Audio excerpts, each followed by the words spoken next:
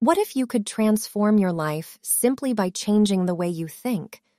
What if, after changing the way you think, you could enhance your life experience further by controlling the way you feel? It's a tall order given what you've experienced or what you might have been taught about happiness. But what if happiness wasn't even the goal? In her book, 101 Essays That Will Change the Way You Think, Brianna Wiest proposes a radical shakeup of your beliefs in favor of a life that's well-disciplined and controlled by you. If control sounds like a restrictive and boring word, think of it as roots that bear juicy fruit and colorful flowers. See how that changes your perspective? You're already changing the way you think, from boring roots to delicious fruits to a wholesome plant. Or, in your case, a human being. 101 essays is too many for us to give you in a summary. So, instead of 101, we've chosen 10 plus 1 of the most powerful ideas. Chapter 1. Take responsibility for your thoughts and feelings. We're born into a world with entrenched customs and values. As we grow, we pick up these values subconsciously or through deliberate instruction. Society has mechanisms in place to shame and coerce dissenters, as you might have learned at the dinner table or through interactions on social media. So how can you cope with this monoculture? This is where your journey starts. You have to recognize and take responsibility for your thoughts and feelings. Your emotional base points should come from inside you. Disconnect them from the external distractions of daily life. Also, understand that sometimes hurtful feelings have no cause and can be eliminated by focusing on something else. Feel the emotions that come along, and then let them go. Chapter 2. Create a daily routine. To many, routine can be the direct opposite of a happy and adventurous life. If you do a bit of research, you'll find that the most successful people you know had a daily routine that guided them into a steady and familiar rhythm.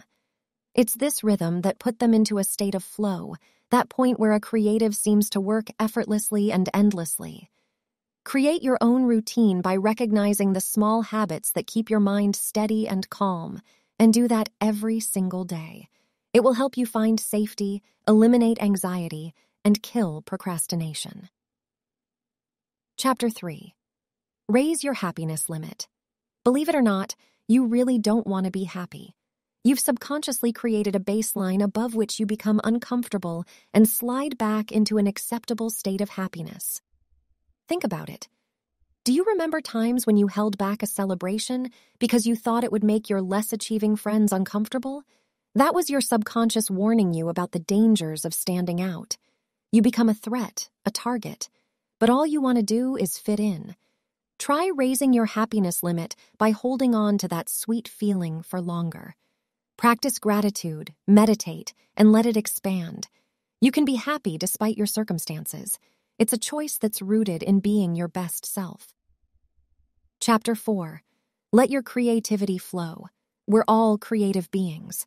We thrive when we attain a sublime state of expression, whatever form we choose. Our hunter-gatherer ancestors still found the time to paint images on rocks and caves despite the rugged lives they lived. Humans can't help themselves. They're always trying to observe and interpret art wherever it's displayed. Find your own means of creative expression and work on it. It doesn't have to be understood or accepted by anyone else. It only has to be something you enjoy doing.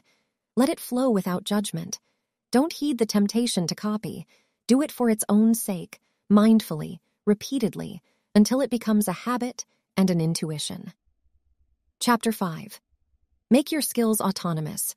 How do you automate acquired skills to the point where they become as easy as breathing? Well, here's your 3-step path to genius. First, learn all about the skill you're interested in and its application. Start to apply what you've learned and take note of your mistakes so you can improve upon them. Next, try to recall all the separate parts that go into applying the skill as you do it from memory. Why? Because you're more likely to remember a series of events than one isolated incident. You'll find that it becomes easier over time. The third phase will take you into autopilot through repetition. It'll feel easier, and you'll get into a state of flow as you subconsciously perform tasks. Chapter 6. Build your self-esteem. Remember what you learned about using your thoughts to control the way you feel? You can do the same to improve your self-esteem. Think of it as your ability to manage your own affairs. Consciously and intentionally work and evaluate your skills, and you'll notice how your confidence grows over time. Hold yourself to high standards of morality, accountability, and ethics that aren't dictated from outside, but controlled by internal values and self-worth. Learn to stand up for yourself in a way that isn't defensive. Defensiveness comes from fear. You're not going to experience highs every single day, but you'll enjoy a sense of calm knowing that you're in control of your life. Chapter 7. Balance your passion and purpose. We're advised to follow our hearts, but what if we let our heads steer the ship? The trick isn't to pick one over the other, but to understand where one starts and the other ends. Passion may ignite a desire, but will ebb as you make progress. That's when the head starts to make sense. Deliberate purpose will keep you focused, help you recognize and learn the skills that will accomplish daily tasks, and grant you the courage to delay instant gratification. Show gratitude for your small victories. The calmness and grit of purpose trumps the manic attempt to fill that void you might be feeling. Even in personal relationships, shared values can be far more fulfilling. Chapter 8. Avoid distractions. In a famous essay, French Enlightenment philosopher Denis Diderot described how being gifted a new scarlet dressing gown made him unhappy and drove him into debt. His older possessions became boring overnight. He raced to replace them to match the novelty of his new dressing gown. If you've ever bought a dress and instantly thought about the shoes that go with it, you get the point. Ads, friends, and celebrities encourage us to buy more. It's such an elusive task trying to get satisfaction from a materialistic life. Instead, keep your mind focused on the things that really matter. Chapter 9. Learn to rest. So far, we've covered a couple ideas that hopefully will change your thinking. Here's an encore. There are 3 more ideas to go. This time, they'll be super short. First, learn to rest. Sleep well, reflect, and find the time to be idle. Being laser-focused all the time wears you down. It's often in the idle moments that your mind processes events and problems and finds solutions. Chapter 10. Avoid judgment. Avoid judging people. This is especially important when it comes to younger people who are still trying to find their way in the world. Our natural tendency is to suppress our feelings when we're judged, but this can often lead to stress and anxiety that pop up later in life. Chapter 11. Change your perspective. Finally, learn how to use the power of negative thinking to evaluate and improve your life. While you can't control what the world gives you, you can choose how to play the hand you're dealt. Instead of resisting negative thoughts, use these scenarios to contemplate how you'll deal with them. Manage your fear and let it become a motivator. Changing your perspective will also change the way you approach every hurdle in your life. Final summary. Many of the ideas you assume are yours have been inherited from the dominant culture around you. To find your path, you need to block the noise and learn to think on your own. Consciously use your thoughts to decide what's important.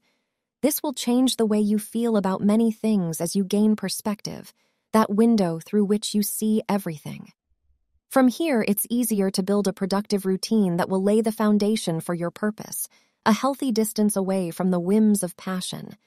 You'll find true fulfillment when your goals shift from the rush of the final achievement to the daily tasks you'll come to enjoy. It's these daily tasks that will transform you into a creative force as you start to function on autopilot. Confidence in your ability to perform and manage your own life will improve your self-esteem. This is how you start to treat yourself with kindness. It's also how you treat the world with kindness. Thanks for listening. If you enjoyed this, please like and subscribe to The Literary Digest for more videos like this one. And don't forget to leave a comment below and let us what you found most helpful. Until next time, keep striving for success.